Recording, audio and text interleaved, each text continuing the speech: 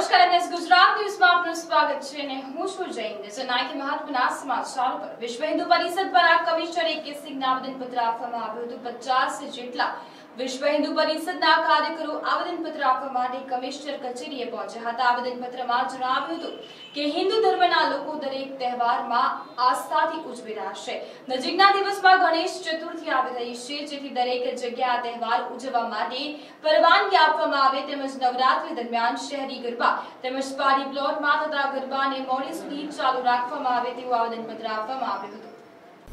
તો વિશ્વ હિન્દુ પરિષદ દ્વારા કમિશનરે સિંહને આવેદનપત્ર આપવામાં આવ્યું હતું 50 જેટલા વિશ્વ હિન્દુ પરિષદના કાર્યકરો આવેદન આપવા માટે કમિશનર કચેરી પહોંચ્યા હતા આવેદનપત્રમાં જણાવ્યું હતું કે હિન્દુ ધર્મના લોકો દરેક તહેવારમાં આસ્થાથી ઉજવી રહ્યા છે નજીકના દિવસમાં ગણેશ ચતુર્થી આવી રહી છે જેથી દરેક જગ્યાએ આ તહેવાર ઉજવવા માટે પરવાનગી આપવામાં આવે તેમજ નવરાત્રી દરમિયાન શહેરી ગરબા તેમજ પાર્ટી પ્લોટમાં થતા ગરબાને મોડી રાત સુધી ચાલુ રાખવામાં આવે સાથે પોલીસ દ્વારા કોઈ રીતે હેરાનગતિ કરવામાં ન આવે તેમ પણ જણાવ્યું હતું ઉલ્લેખનીય છે કે થોડાક દિવસ પહેલા જાહેરાત કરવામાં આવી હતી કે ટ્રાફિકની સમસ્યાને લઈને જાહેર રીતે થતા કાર્યક્રમને પરવાનગી આપવામાં આવશે બાદમાં વિશ્વ હિન્દુ પરિષદ દ્વારા કમિશનરને આવેદનપત્ર આપીને રજૂઆત કરાઈ હતી અને હિન્દુ ધર્મના તહેવારને ઉત્સાહપૂર્વક ઉજવાય તેવી રજૂઆત કરાઈ હતી તો બીજી તરફ કમિશનર સિંહ દ્વારા બાંહેધરી આપવામાં આવી હતી કે સૌ કોઈને પરવાનગી આપવામાં આવશે તેમજ વિશ્વ હિન્દુ પરિષદના કર્ણાવતી મહાનગરના અધ્યક્ષે આ બાબતે જણાવ્યું હતું કેમેરામેન ગુજરાત સાથે રેખા બદોરિયા ગુજરાત ન્યૂઝ અમદાવાદ।